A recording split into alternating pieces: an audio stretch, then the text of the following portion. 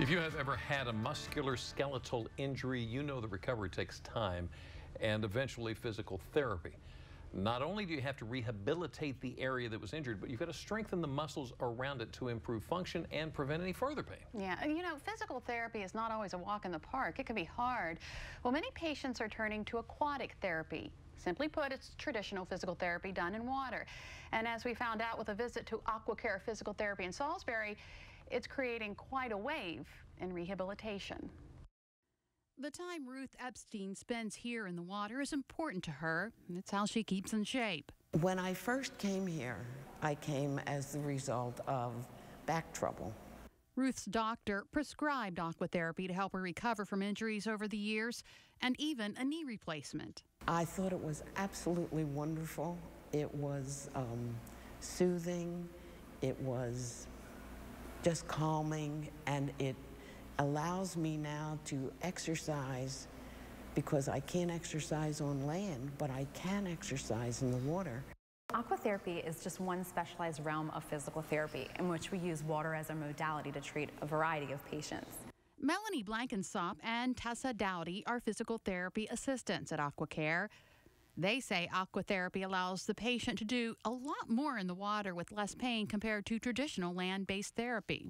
The warmth of the water helps to ease their movement, reduces pain, so we're able to get through an exercise regimen that typically someone in chronic pain wouldn't be able to do on a land-based session. You also have a little less residual pain and soreness afterwards because as you're in there doing the exercises, you're actually able to relax and benefit from the warmth of the water. Many of the exercises done during aquatherapy are the same as the ones done on land, but the natural buoyancy reduces gravitational pull. In other words, patients are lighter. It helps to unload the spine, unload the body. We're at less of gravity pull on us when we're in the water. One of the benefits of the water also is that we're able to see them sooner than someone who's just going to get the land-based therapy because they don't have the joint forces going down through them as they're exercising in the water. You can get resistance training in the water from moving faster or slower, which you wouldn't be able to do when you're on land.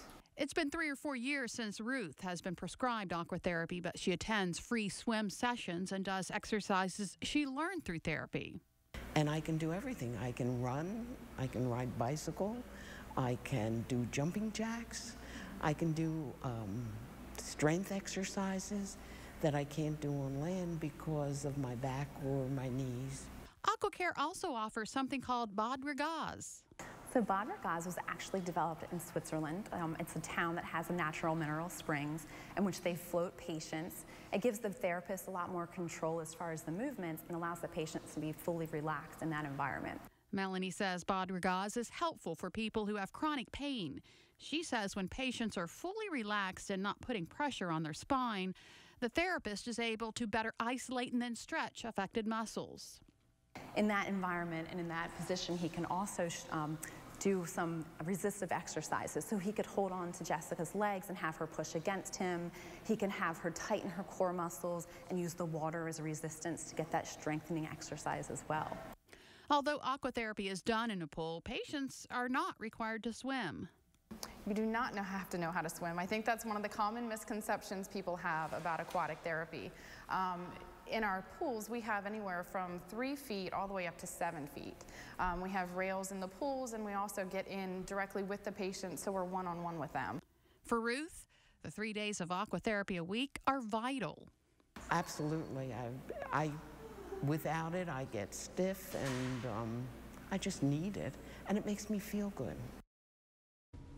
And most physicians know about aquatic physical therapy, so talk to your doctor if you're considering it. It's covered by most insurance companies. However, your insurance company will likely require a prescription.